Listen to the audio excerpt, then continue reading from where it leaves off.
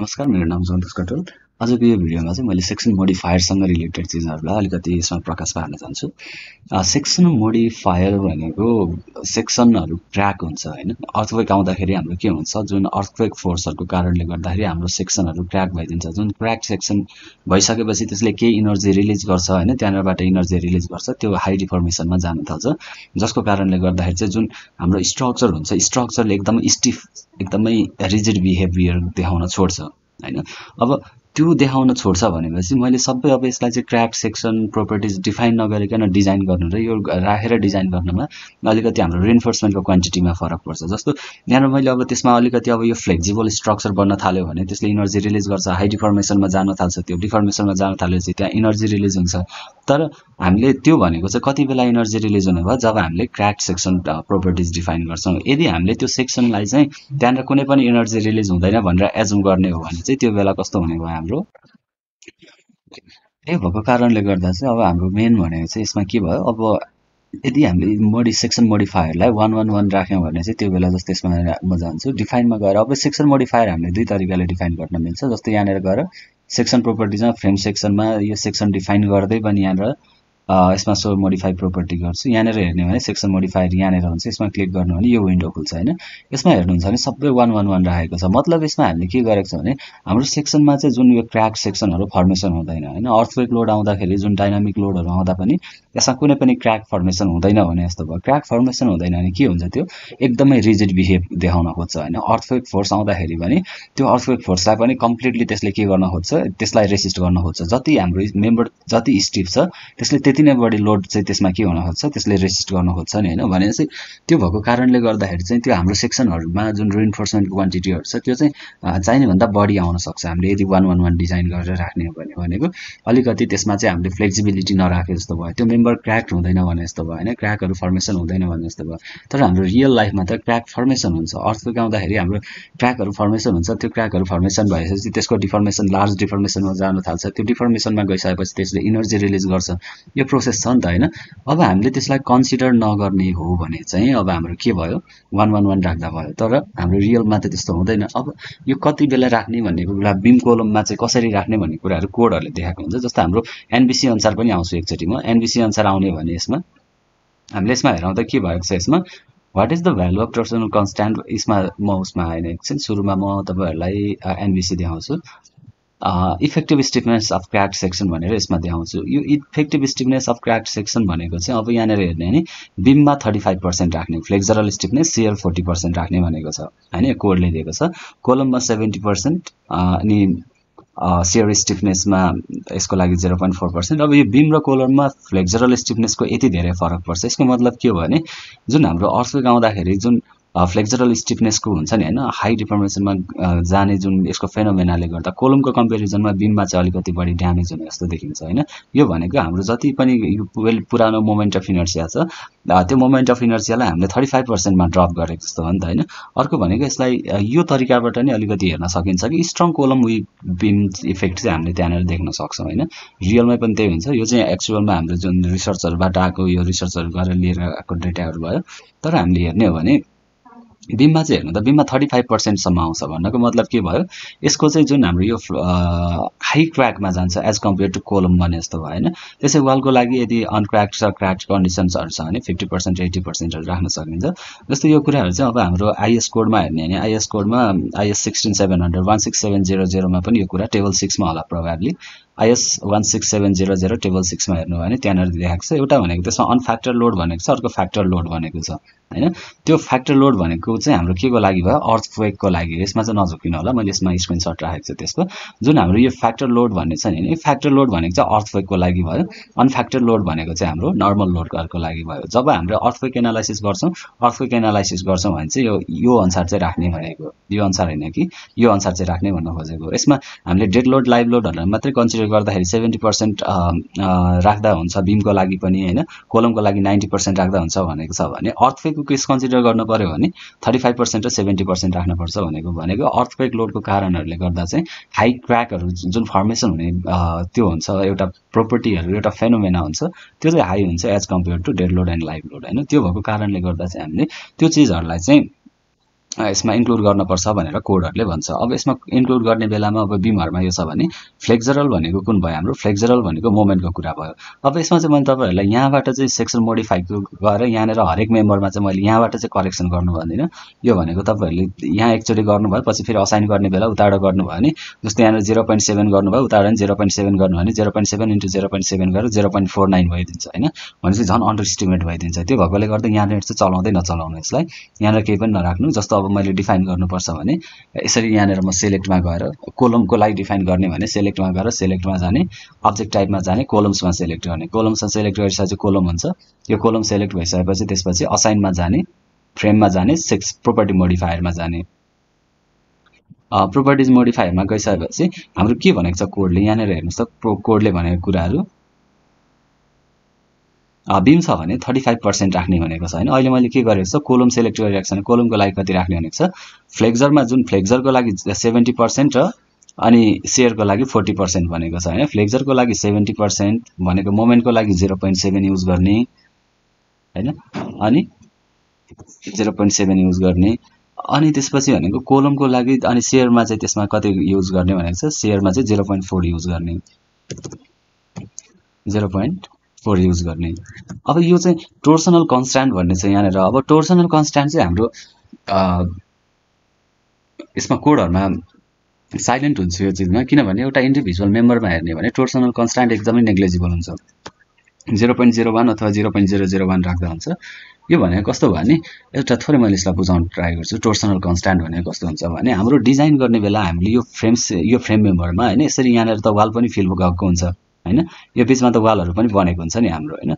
भनेपछि यो यहाँनेर आउने टोर्सन चाहिँ यहाँनेर जुन आउने हाम्रो ट्विस्टिङ फोर्स हुन्छ त्यो ट्विस्टिङ फोर्सहरु चाहिँ एउटा यो बीमले केमा गर्ने भयो यसमा कनेक्टेड फ्रेमहरुमा अथवा कनेक्टेड बीमहरुमा सरी यो कोलमको कुरा गर्दैछु भने कोलममा यसरी ट्विस्टिङ मोमेन्टहरु आयो भने यसले यहाँनेर के छ यहाँनेर त बीमहरु कनेक्टेड छ यहाँनेर बीमहरु कनेक्टेड छ यतापटि पनि बीमहरु कनेक्टेड छ यतापटि वालहरु छ यतापटि वाल छ माथिपटि स्ल्याब छ भने चाहिँ यसले चाहिँ जुन ट्विस्टिङ फोर्सहरु हुन्छ त्यो ट्विस्टिङ फोर्स चाहिँ अरु मेम्बरमा ट्रान्सफर गर्छ हैन। अरु मेम्बरमा ट्रान्सफर गर्छ जसको इम्प्याक्ट चाहिँ हाम्रो स्ट्रक्चरको जुन हाम्रो एलिमेन्ट छ त्यसमा एकदमै कम हुन्छ भने जस्तो भयो भनेको किनभने रियलमा हुने पनि त्यही हो।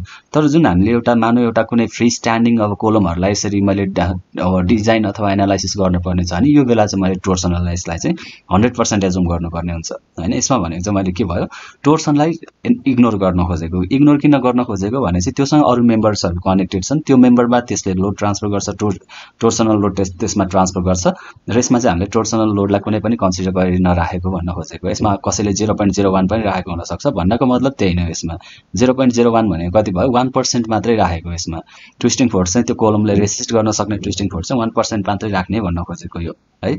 सिम्पल त्यति नै हो। यसमा भनेको एकदमै सानो भ्यालुहरु नै राखिन्छ जनरली।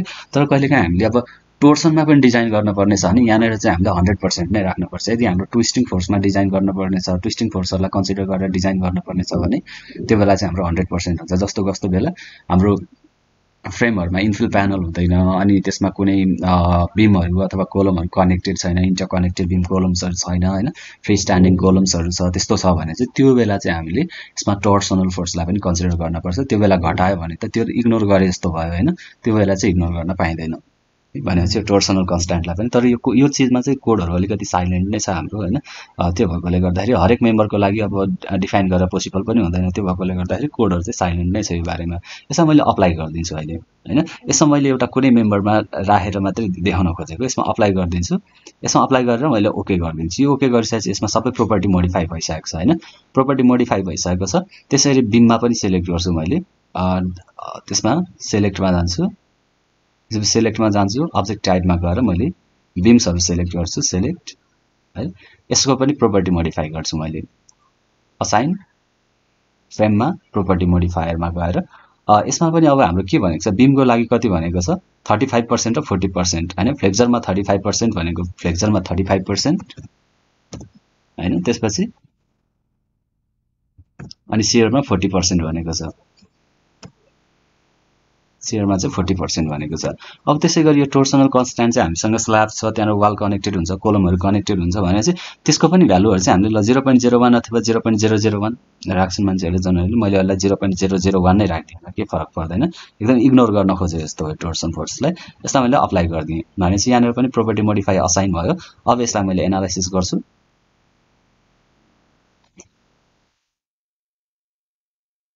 के टाइम लिन्छ? ओके, एनालाइसिस भइसकेको छ हैन, यो मेरो सिस्टम एनालाइज भइसकेको छ। अब यसमा गएर चाहिँ म डिजाइन गर्छु। डिजाइन गर्ने बेला कङ्क्रिट फ्रेम डिजाइनमा स्टार्ट डिजाइन चेक गर्छु। यहाँनिर डिजाइन गरिसकेपछि मेरो डिजाइन रिजल्टहरूलाई मेरो रिइन्फोर्समेन्टको टर्ममा हेरौँ। यसमा कङ्क्रिट फ्रेम डिजाइनमा डिस्प्ले डिजाइन इन्फोमा जाउँ, लङ्गिट्युडनल रिइन्फोर्समेन्ट। ओके, ठिकै छ हैन, लङ्गिट्युडनल रिइन्फोर्समेन्टै छ भनेपछि यसको स्क्रिनसटलाई मैले एकैछिन लिन्छु। यहाँनिर यसलाई चाहिँ मैले स्निप गरेर राखिरहेको छु। अब अघि मैले मटेरियलबाट भित्रबाट एउटा प्रोपर्टी मोडिफाई गरेको भए चाहिँ मलाई अब यो चेन्ज गर्ने बेला जुन यहाँनिर मैले एक स्टेपमा मैले काम चेन्ज गर्न सक्थेँ, त्यो बेला चाहिँ मैले यति सजिलै चाहिँ त्यो चेन्ज गर्न सक्दिनँ थिएँ। यो जुन रिजल्ट छ अहिलेको रिजल्ट भनेको प्रोपर्टी मोडिफायर युज गर्दाको रिजल्ट हो। अब यसलाई मैले प्रोपर्टी मोडिफायरलाई चाहिँ मैले यसमा सेलेक्ट गर्छु, सबै हटाइदिन्छु। सेलेक्टमा गएर अब्जेक्ट टाइपमा जान्छु, त्यसपछि कोलम्सहरूलाई सेलेक्ट गर्छु, त्यसपछि क्लोज गर्छु। असाइन फ्रेम, सरी यसलाई अनलक गरौँ सुरुमा। यसमा सेलेक्ट भइरहेछ, असाइन फ्रेम सेक्सन मोडिफायर्स। यसमा गएर सबैमा 1 राखिदिएँ भने यो सबैमा 1 भयो हैन। त्यसै गरी फेरि बिमहरू सेलेक्ट गर्छु, सेलेक्ट अब्जेक्ट टाइप, बिमहरू सेलेक्ट गरौँ, select close assign frame property modifier apply.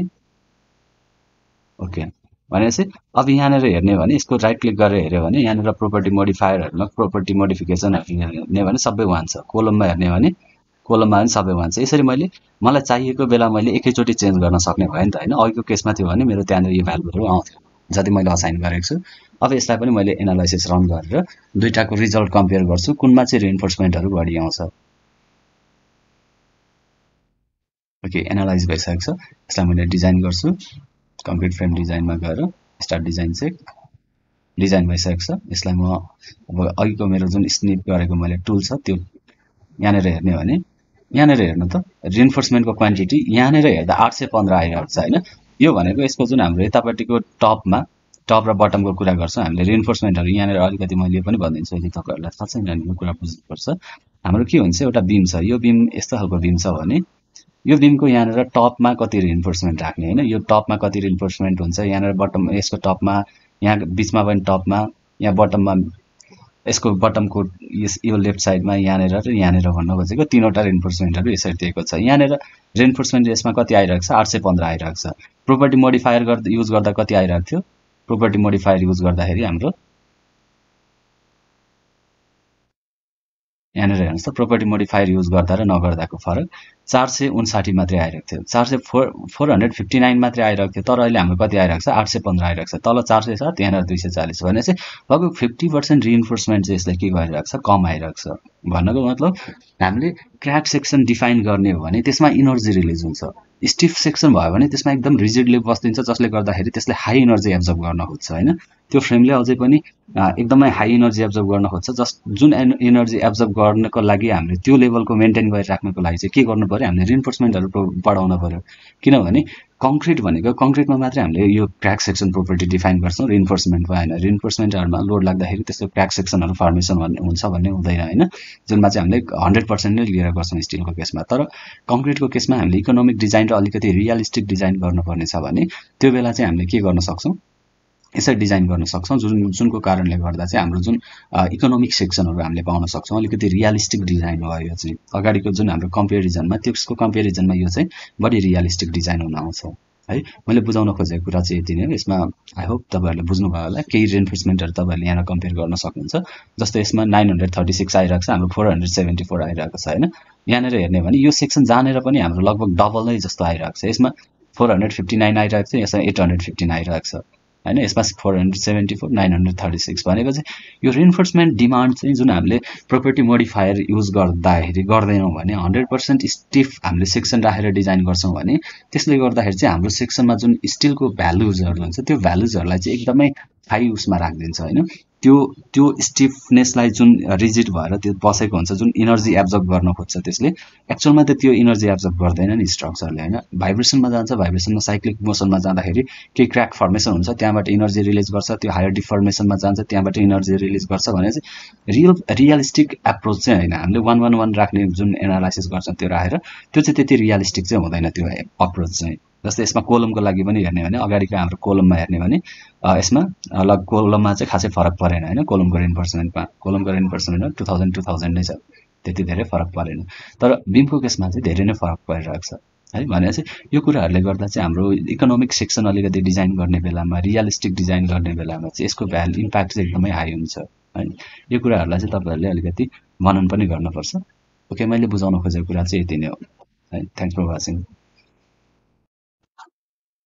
Okay थोरै मैले यसमा अलिकति कन्टिन्यू गरेँ यो कन्टिन्यू अलिकति थोरै यसमा हैन थोरै थपेँ मैले यसमा हाम्रो एउटा यो सानो चीज मैले देखाउन खोजेको यसमा यो सीएसआई कंक्रिटको लागि यसमा हेर्ने भने यसमा अब कहिलेकाहीँ हामीले अब त्यो स्ल्याबहरुमा अथवा शियर वालहरुमा हैन तिनीमा पनि हामीले डिफाइन गर्नुपर्छ त्यसको लागि F11 F12 M11 M12 भनेको के हो भनेर यो पिक्चरलाई चाहिँ भिडियो पज गरेर राम्रोसँग हेर्नु होला यो भिडियोलाई पज गरेर राम्रोसँग हेर्नु होला अब यसले के भन्छ भने यो 35 र 75% जुन हाम्रो अगाडिको केसकै कुरा छ अब यहाँनेर चाहिँ walls are generally not designed for out of plane bending to avoid excessive longitudinal reinforcement भनेको वाललाई चाहिँ हामीले के गर्दैनौ शियर वाल हो शियर वाल चाहिँ फ्लेक्सरमा जाँदैन भन्ने हामीले जुन कन्सिडरेसन हुन्छ त्यही कन्सिडरलाई नै हामीले इन्कर्पोरेट गरेर त्यसलाई डिजाइन गर्न खोजेको in this case use a small modifier say 0.1 for M11 M12 sorry M11 M22 and M12 हैन भनेको यदि हामीले चाहिँ मेरो शियर वालहरु डिजाइन गर्दै छु हैन जस्तै यहाँनेर जान्छु म एउटा कुनै शियर वाल मानौ मैले यहाँनेर एउटा के शियर वाल बनाएको थियो भने मैले त्यसमा सेलेक्ट गर्थे त्यसपछि असाइनमा जान्थे अहिले जस्तो अनि त्यसपछि यहाँनेर अहिले अनलक गर्छु सुरुमा यो चाहिँ त्यसपछि चाहिँ असाइनमा जान्थे त्यसपछि सेलमा गएर स्टिफनेस मोडिफायर्समा जान्थे स्टिफनेस मोडिफायर्समा गएर यो F11 जुन हाम्रो यसमा के भनेको छ भने M11 M22 र M12 M11 M22 र M12 भनेको चाहिँ M11 M22 र M12 लाई चाहिँ कति राख्ने भनेको छ 0.1 राख्ने भनेको छ कुन केसमा जब हामीलाई चाहिँ यदि सेक्सन मोडिफायर युज गर्दाखेरि यसमा चाहिँ हामीले आउट अफ प्लेन बेन्डिङ चाहिँ यसमा हुन्छ भनेर चाहिँ एजुम गर्दैनौं भने शियर वाल डिजाइन हो वालहरु भनेको शियर वाल हो शियर वालमा चाहिँ हाम्रो फ्लेक्चर आउँदैन भन्ने एजुम्सन गर्न खोजेको फ्लेक्चर आउट अफ प्लेन बेन्डिङमा त्यो जाँदैन भनेर एजुम गरेर डिजाइन गर्ने भने त्यो बेला यो तीनवटा भ्यालु चाहिँ 0.1 0.1 0.1 राख्ने भनेर यसले कोडले भनेको एक्सकर यो सीएसआई अमेरिकाको हैन यो जुन हाम्रो सफ्टवेयर इट्याप्स बनाउने सफ्टवेयरको उसमा डेटाबेसमा नै यो कुराहरु गरेको छ है भनेपछि म्यानुअलमा हैन भने चाहिँ यो कुराहरुलाई चाहिँ हामीले अर्को के भनेको छ भने however use M11 M22 र M12 चाहिँ 0.7 राख्ने अथवा 0.35 राख्ने when considering out of plane bending in wall भनेको छ जब यदि हाम्रो चाहिँ त्यो आउट अफ प्लेन बेन्डिङ पनि हुन्छ भने त्यसमा हामीले वालहरु डिजाइन गरेको छ त्यो वालहरु डिजाइन शियर वालहरु डिजाइन गर्दा त्यसमा आउट अफ प्लेन बेन्डिङ पनि कन्सिडर गर्ने हो भने चाहिँ त्यो बेला हामीले कति युज गर्ने भनेको चाहिँ 0.7 युज गर्नु भनेर भनेको छ हैन जस्तो अब हाम्रो नेपाली कोडमा नेप्लिज कोडमा हेर्ने हो भने नेप्लिज कोडमा सेम कुरालाई हामीले फोकस गर्ने हो भने थोरै हाम्रो के भनेको छ वालमा 0.5 र 0.4 भनेको छ क्र्याक्ड वालको अनक्र्याक्ड वालको लागि भने यो भनिरहेको छ हैन भनेपछि लगभग हाम्रो यसमा सँग मिल्न आउँछ 0.35 0.7 को कुरा नै छ हैन हामीले अब यसमा सीएसआई को जुन उसको यो म्यानुअललाई फलो गर्ने हो भने पनि यसले के भन्छ भने यदि हामीले चाहिँ out of plain bending consider गर्ने हो भने त्यो बेला चाहिँ हामीले M11 M22 र M12 को भ्यालु चाहिँ 0.7 राखेर गर्नु हुन्छ हैन अब हाम्रो फ्ल्याट प्लेट्सहरु अनि स्ल्याबहरु छ भने 0.25 राख्ने हैन जब स्ल्याबको लागि पनि गर्नुपर्ने छ डिजाइन गर्नुपर्ने छ त्यसमा पनि अर्थक्वेक आउँदाखेरि त क्र्याक सेक्सनहरु त आउन सक्छ जसले गर्दा चाहिँ अब हाम्रो त्यसको लागि 25% 0.25 लिने फ्ल्याट स्ल्याबहरुको लागि हैन मेम्ब्रेन छ भने F11 F12 F22 र F12 लाई मोडिफाई गर्ने 0.25 ले यदि मेम्ब्रेनको केस छ भने हैन अनि सेल छ भने F11 F22 F12 M11 M22 M12 सबैलाई 0.25 राख्ने है भने चाहिँ यसरी चाहिँ हामीले मोडल गर्न सक्छौं हैन। अब यसमा सेल मोडल छ भने अब यसमा यही चिजहरू चाहिँ हामीले के भनेको यसमा एसीआईको अनुसार भयो, स्ट्याप्सले रिकमेन्ड गरेको चाहिँ यो अनुसारको सेक्सनहरू। यदि हाम्रो बिमको लागि 0.35, कोलमको लागि 0.7, यो चाहिँ फ्लेक्जरको लागि मात्रै देख्छ। हाम्रो कोड अनुसार चाहिँ सियरमा पनि कुरा गरेको छ, हामीले सियर पनि हाल्न सक्छौँ। जस्तो कि मैले त्यहाँ 0.35, 0.4 हालिरहेको थिएँ, त्यो भनेको सियरको लागि भयो। अनि अब यसमा वाल अनक्र्याक्डहरू छ भने सियर वालहरू चाहिँ अनक्र्याक्ड उसको सेक्सनहरूमा हामीले डिजाइन गर्छ भने 0.35 युज गर्ने भन्छ। यो ट्याप्सको रिकमेन्डेसनको कुराहरू भयो। यो कुराहरूलाई चाहिँ हामीले यसमा पनि गर्न सकिन्छ। यहाँनिर हामीले हाल्न सक्छौँ आफ्नो रिक्वायरमेन्ट अनुसार कुन कुन चेन्ज गर्ने, कुन कुनलाई हाल्ने, कुन कुनलाई नहाल्ने भन्ने कुरा यसमा गरेको छ। त्यही अनुसार चाहिँ हामीले गर्न सक्छौँ। म यसको यो पेजको लिङ्क चाहिँ तल डिस्क्रिप्सनमा राखिदिन्छु है। अब चाहिँ थ्याङ्क्स फर वाचिङ। यति कुरा चाहिँ हामीले एकदमै बुझ्न पर्ने कुरा हो।